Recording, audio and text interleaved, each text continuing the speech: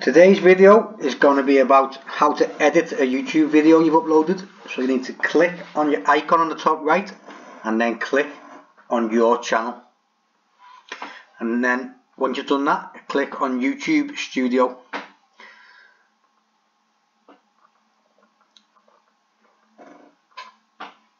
This computer's going a bit slow today, sorry, you have to bear with me.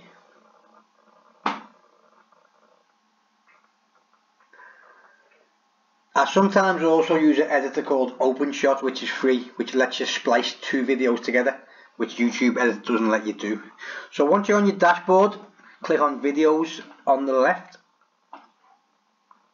Yeah, I think that OpenShot editor is also a good editor to use. I use that as well as the YouTube. It's free on the App Store. So once you're on your videos, click on the thumbnail of the video you want to edit.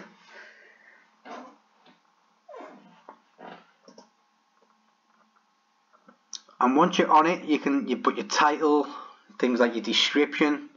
It's better to have a longer description. You can choose your thumbnail, which shows. You can also, is the video for kids? No, it's not. In this case, you can put age restriction on, but bear in mind, it's not monetized with age restriction. You won't get any money. But to edit it, click on Editor on the left.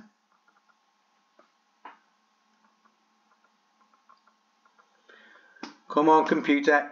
Right. Once we're on the editor, you can see there. You can trim the video. You can add audio. You can trim your own audio. You can add actual YouTube audio, free songs. I'll show you that in a sec. But this bit's important. You can put a playlist and a subscribe on it. It'll pop up on your video.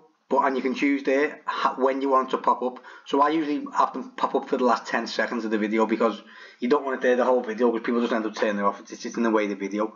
And you can also blur faces out. So if it's a video of your family or etc., you can blur the faces out, which is really good. But this is how you get the YouTube sounds on. So you can add or replace audio in your video. It's really good. So you can place it you can replace over your own audio, or you can add audio. There's just free songs and sound bites. There's thousands of them, and you can search for something specific too. It's really good. So I use this editor along with OpenShot editor, and they're basically the two editors that I use.